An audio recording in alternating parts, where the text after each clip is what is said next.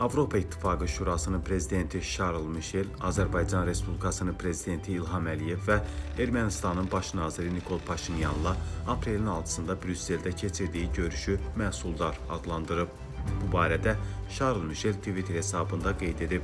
O vurğulayıb ki, görüş konkret və nəzərə çarpacaq nəticələrlə məhsuldar olub.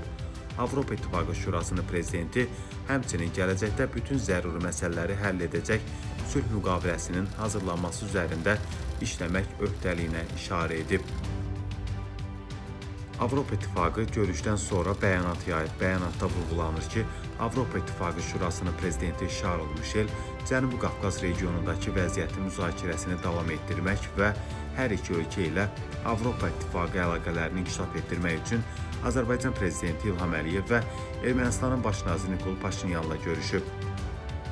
Şarl Mişel Avropa İttifaqının gərginliyin aradan qaldırılmasında yaxından işləmək və regionda yaşayan bütün insanların rifahı naminə təhlükəsiz, sabit, dinc və firavan Cənubi Qafqazı təşviq etmək üçün Ermənistan və Azərbaycan ilə əməkdaşlığı dərinləşdirməyə sadiqliyini bir daha vurğulayıb.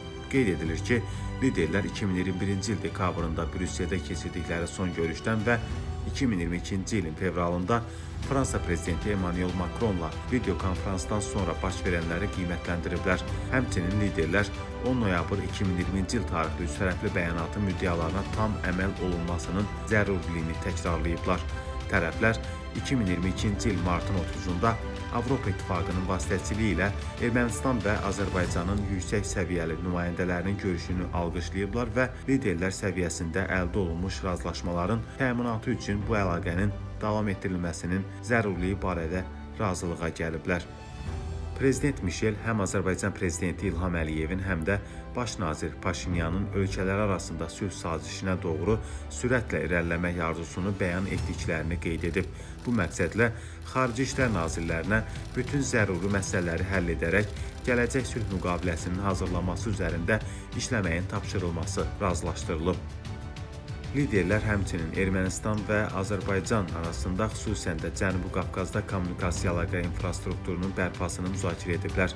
Prezident Şarl Mişel dəmir yolu xətlərinin bərpası istiqamətində atılan addımları alqışlayıb. Eyni zamanda Ermənistan və Azərbaycanı yol əlaqələrinin bərpası üçün effektiv həll yolları tapmağa təşviq edib.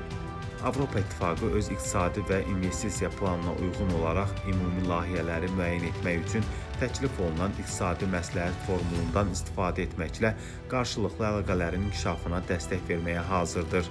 Liderlər görüşlər nəticələrini izləmək və əlaqəni davam etdirmək barədə razılığa gəliblər.